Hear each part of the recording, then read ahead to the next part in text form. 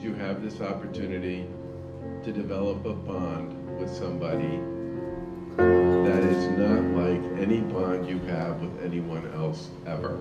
Everybody needs a fan, okay?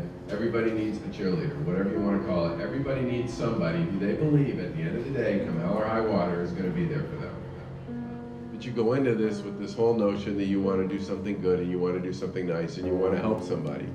And what you realize is, I got way more out of this than I put into it. We also can't afford to have another winter like the last one. And to do our part today, we're announcing a winter resiliency plan.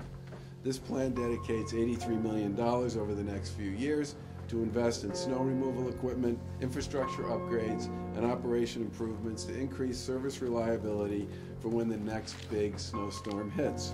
The plan's obviously not a cure-all, and there remains significant work ahead to overcome the structural and financial challenges we face at the T. And our legislation, we believe, addresses many of those concerns to set the T on the right track, pun intended, toward efficiency and dependability.